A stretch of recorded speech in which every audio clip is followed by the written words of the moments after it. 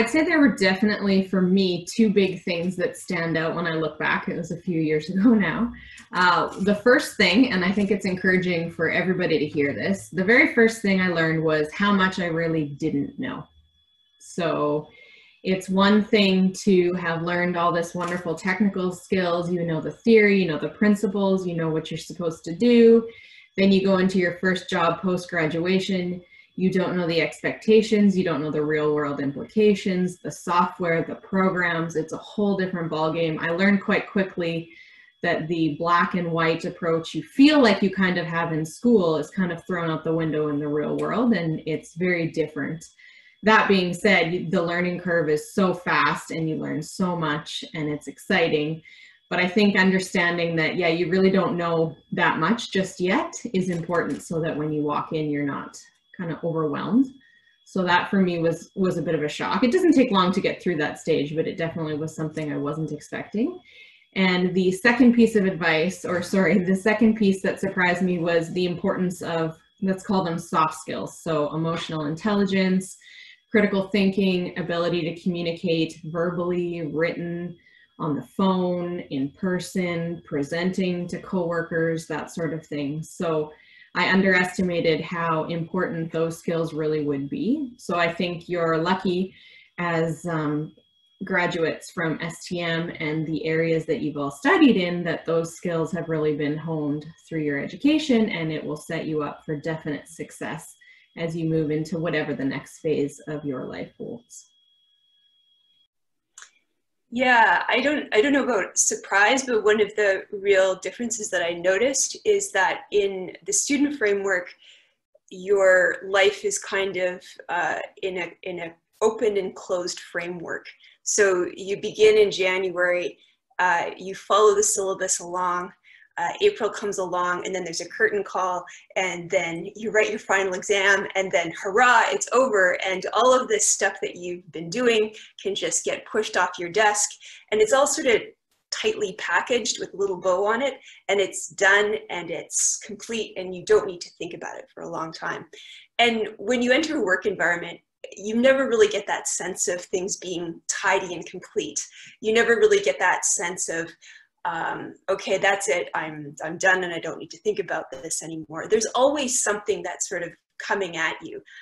So maybe that's something to think about for the future, is to recognize that sometimes you're just going to need to put things on the back burner and come to them at a later point. You're never really going to get that sense of freedom that you get when you're a student and April comes along. There's always going to be something to attend to in your work life.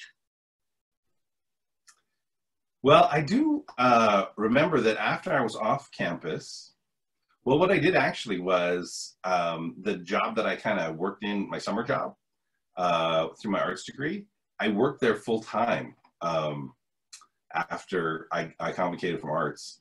And that was that kind of experience where it was like one of those jobs where it's like, I know what I don't want to do for the rest of my life. And then that led me back to campus and I got my education degree. And then after I was done my education degree, I just remember that I did get a job and it was great. But I did have occasion to visit campus or to drop things off at campus. And I always missed the energy of the university. Like it's just, campus life is really electric and exciting. And so I did miss it when I was working. But then I was just lucky enough, fortunate enough, blessed enough to be able to come back and work on campus where that great energy is. So all that fantastic energy and no studying for finals. So it's a good place to work. I think the thing that surprised me the most leaving university as I was kind of becoming more of an adult and growing into the working world was, I think I was kind of surprised by how similar things kind of felt. Like, yeah, the routine was quite different and I was in a different environment with different people, but I think I expected there would be like a fanfare or something and, you know, streamers would come down and a big sign that says, congratulations, you're now an adult. And that never happened. That's not a thing. And so when, you know, since that hasn't happened, I've really come to learn that being an adult and being in the working world is really about developing a set of skills. And those are the skills that help you navigate life. And so the more skills that you have, the better off that you will be in the long run, because you'll be able to meet the challenges that you end up facing. And so I think if there's any advice I could give for those entering the adult world, it's just develop your skills, learn new skills, be brave in figuring out new things, because that's what's going to really help you in the long run. Before and during my studies at university, I had no idea I'd end up working on campus. It wasn't something I even really considered. But it turns out something that my academic advisors had been telling me was true. Developing relationships and connections with people was incredibly important to finding meaningful work. It was never more important or surprising when in January 2006, out of the blue, I got a phone call from Richard Medernach, an advisor at St. Thomas More College at the time, with the question, "Would you be interested in working in student services as a recruitment officer? I think you should apply for the job." And surprise, surprise, 15 years later, I'm still here working. Happy, excited to be here. Yeah, I think that I was surprised a little bit by how quickly I missed being in school. You spend your whole time in university working towards graduation, completing the degree. For a lot of people, then going out, starting your career, getting a job. And then when you get that job and start working, you'll start to think back to how much fun it was to be an undergrad student, how much flexibility you had in your life. So that's definitely something that I remember, and I still feel that now all these years later. Love my job, but there are times where I'm like, oh, I wish I could just be a student again.